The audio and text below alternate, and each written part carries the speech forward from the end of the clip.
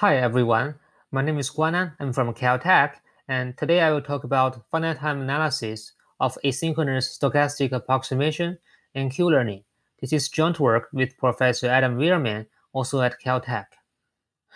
Reinforcement learning has achieved great success in the past decade, and typically in reinforcement learning, the procedure is that we first collect data that consists of trajectories of state, action, and rewards.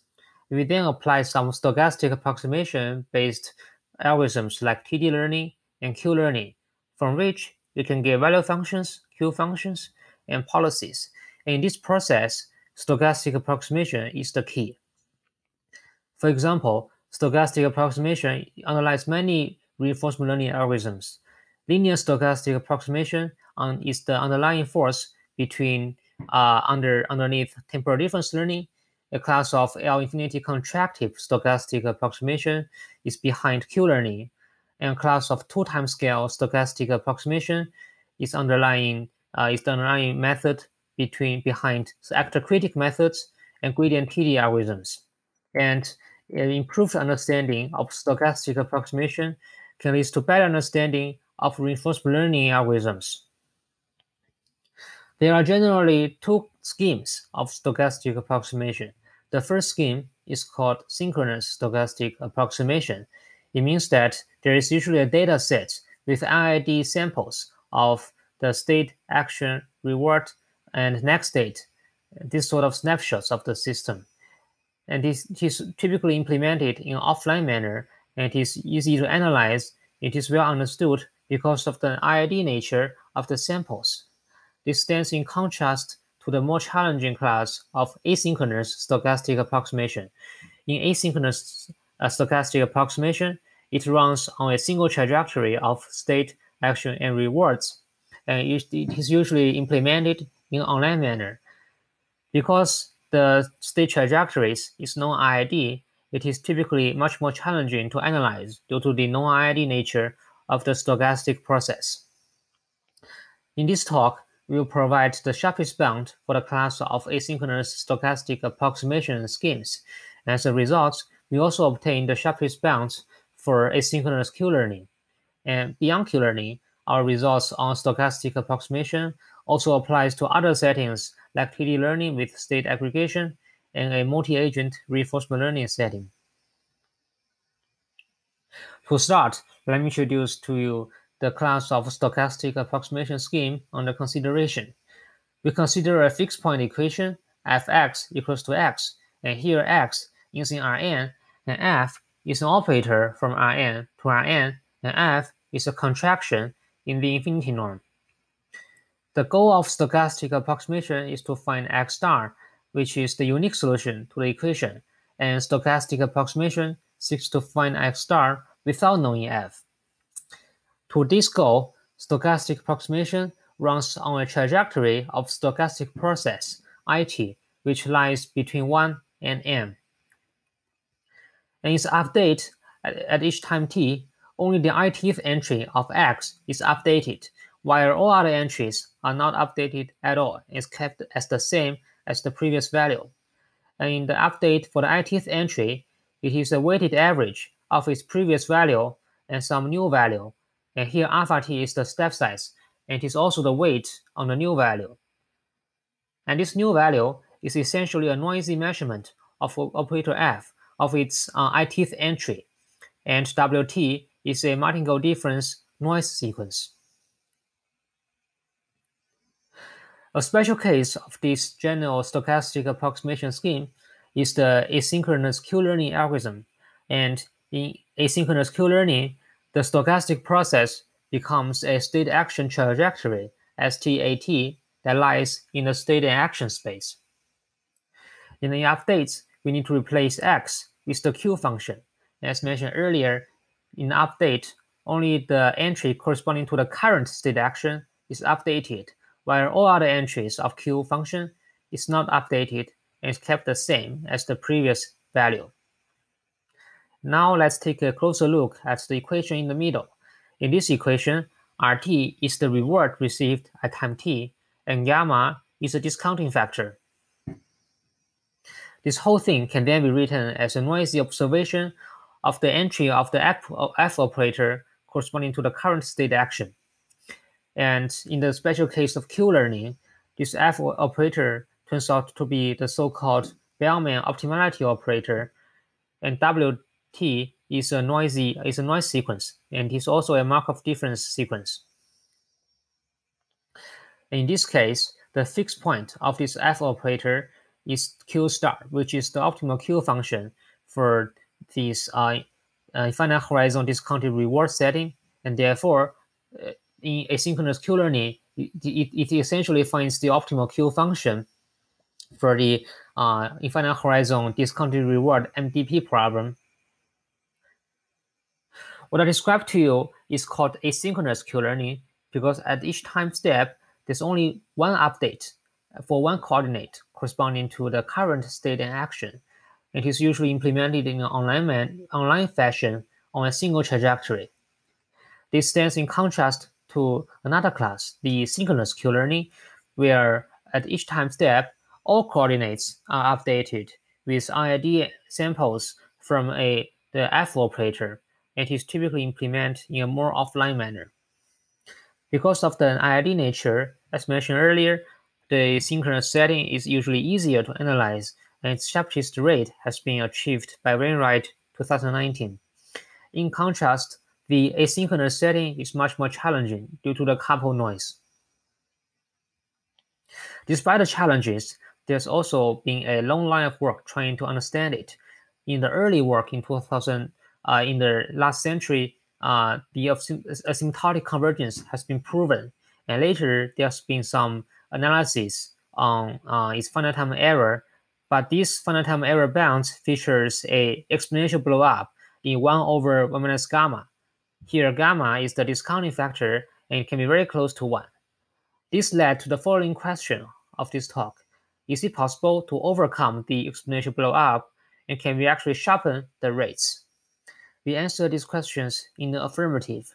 In our work, we provide a bound for asynchronous Q-learning, which actually overcomes the exponential blow-up. Further, our bound matches the sharpest rate in synchronous Q-learning in Wainwright, and is also the sharpest known bound for asynchronous Q-learning. Further, for this line of literature, some of the work can prove bounds for asynchronous Q-learning because they prove bounds for the more general class of asynchronous stochastic approximation schemes, whereas some other work only focuses on the special case of Q-learning. In our work, we can prove bounds for asynchronous Q-learning because we can prove bounds for the more general class of the asynchronous stochastic approximation scheme, and to the best of our knowledge, this is actually the first such finite-time bound for asynchronous stochastic approximation.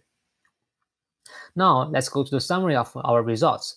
Our first result is a finite-time bound for the general asynchronous stochastic approximation scheme, and to the best of our knowledge, it is the first such finite-time bound for asynchronous stochastic approximation with infinity norm contraction. We then apply these results to the class of asynchronous Q-learning algorithm and obtain a finite-time bound. And as mentioned earlier, our bound matches the sharpest known bound in synchronous Q-learning. And there's also an extra factor that is due to the asynchronicity of the problem. This is the formal statements for our bound in the general asynchronous stochastic approximation scheme. Our first assumption is that the operator F is a gamma contraction in the infinity norm. Our second assumption is that the noise sequence WT is bounded, and it is a martingale difference sequence.